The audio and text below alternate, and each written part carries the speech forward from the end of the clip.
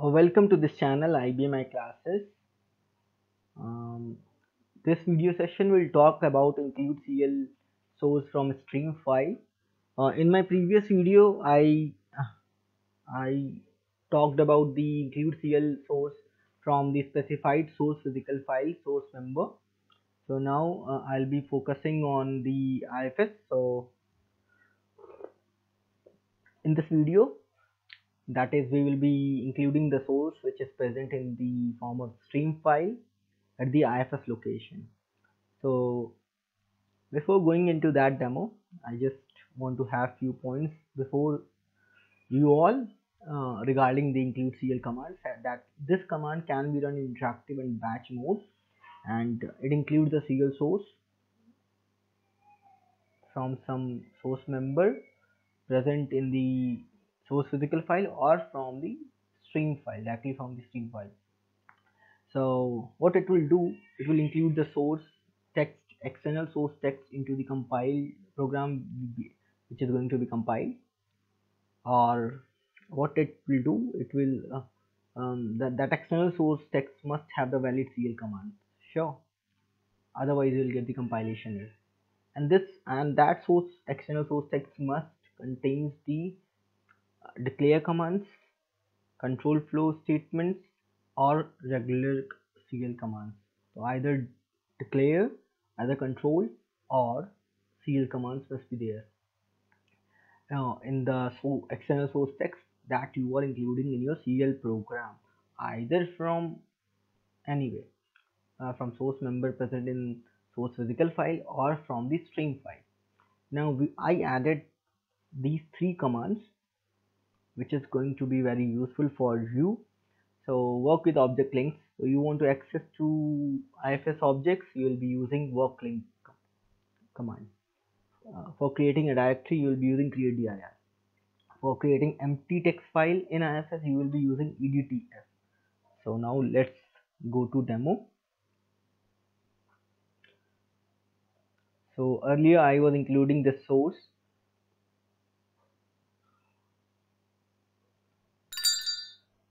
Sorry for the noise.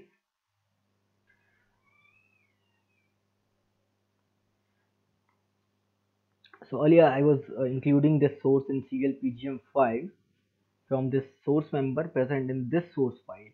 Sure. Now I don't want to use from here. So I just created CLPGM6 where there is no include statement at all right now. Now what I'll do, first I'll go to IFS using work link. So now I'll create a directory. This totally depends upon me whether I want to create a file here or in my own directory. So I'll be creating directory using CRTDIR /home /IBM iClass / directory name would be demo. Now the directory created, take F5, this directory created. Take 5 here. Now I need to create a file EDTF using EDTF command. Take F4 /home. I need to give the fully qualified path /home /IBM iClass 5. Take F5 /home /IBM iClass /demo. Now I need to give the file name. Suppose I'm giving the file name as file1. This file is created. Take F3, save and exit. Press F5. You'll see this file object. Now currently this is empty. So using EDTF command, you created an empty file in the IFS. Stream file in the IFS. Take 2 here to change this.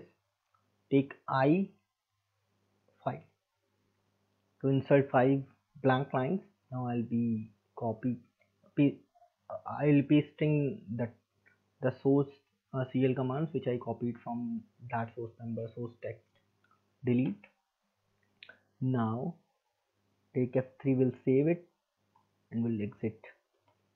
Now at this location, this file1 is present, stream file which is having this CL commands which I want to include into my program CL PGM6. Just take two.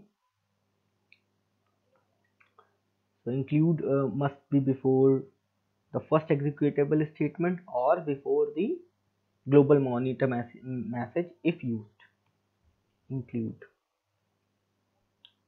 take F4. So here we have option to provide the source stream file location, which is this one. Press enter. Now just take file. Now compile it.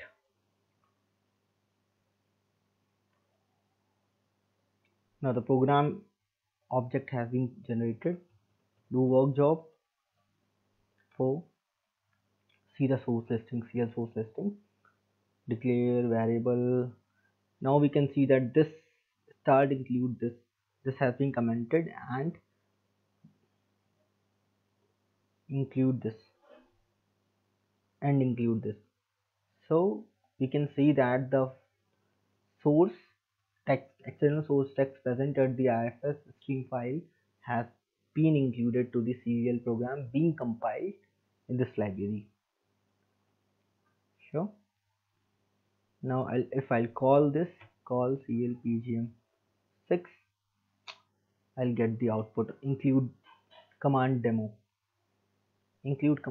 Sure. Now what I'll do, I'll delete this object CL PGM6. Okay, this object is now deleted. Do again work object. There is no such objects now. Work member PDM.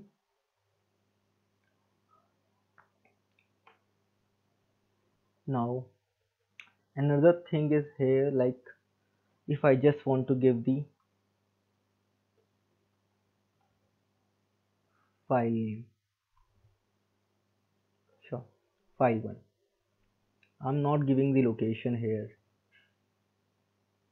So what I can do, during the compilation time 14 plus F10, I can give the location this one.